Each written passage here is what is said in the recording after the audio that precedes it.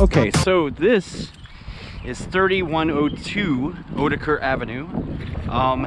Now, Otokar sits Mead Avenue, Finn Avenue. There is Willow School, so we're in the Willow neighborhood. This house was on fire and has been completely gutted by fire about 2 months ago. And as you can see, that's almost 2 months ago, and it is still looking like this. It's wide open. So if you have a kid or something and they're in this neighborhood, they can easily get into this house. It's not secured. It's an absolute freaking mess.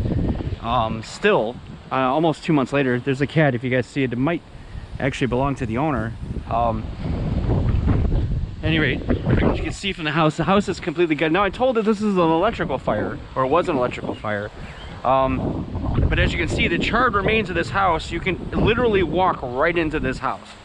If you're a kid and you get curious, and that house is an absolute death trap. Now, this happens all the time in this neighborhood, specifically on the east side, and I've noticed it definitely in the Slavic Village, North Broadway area. Houses catch on fire here, and they're not secured, they're not boarded up, and they just sit like this for months and months and months. And they continue to be dangerous to the community. The back house also is wide open, but it was not part of the fire. But if you come back here, you can see this house was condemned, so it's already a wreck. So this structure should have been torn down months ago. You can see it's got its violation sticker on there, or violation paperwork there. You can actually see this is a search warrant, and this was actually issued in 2019. You can see down here, 2019 issue date. This is the violation of the property. In other words, you can actually see all the way through it. You can actually see that window is also busted out. So both these properties are kind of in distress and need to go. But of course, they're just going to sit here and continue to be wide open for however much longer. But this isn't the only house I know of over here. Hey, just for shits and giggles, let's head over the Pershing Avenue. Hold on. So this house is 5054 Pershing.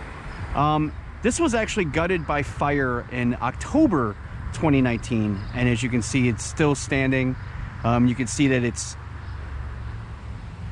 I forgot what that's called, but anyway, you can see where it's kind of like. Now, I've reported this house repeatedly for being open. Now, it does look like it's been cleaned up recently, which is actually a good thing, but let's check around back.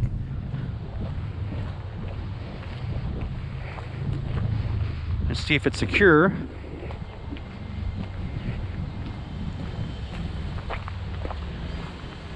Okay, so you're a kid and you live in this neighborhood, and you can literally walk into the back here.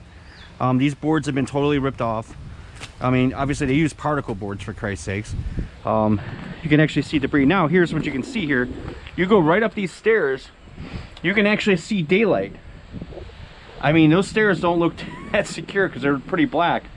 But you can literally walk right up those stairs, and I have drone footage of this property right after the fire happened in 2019. But this house is still standing. This is ridiculous.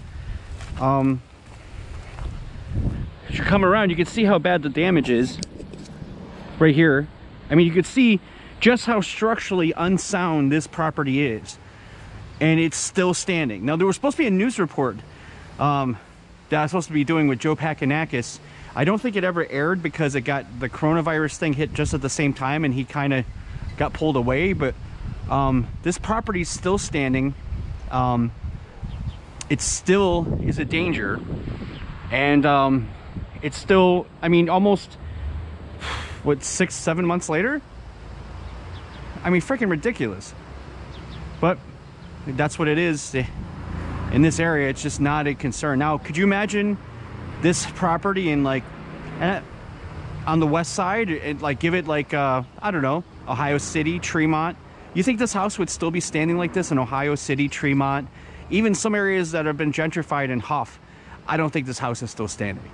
It's utterly ridiculous that it's still wide open, and that people can still walk into it and it is definitely a danger and it's structurally unsound.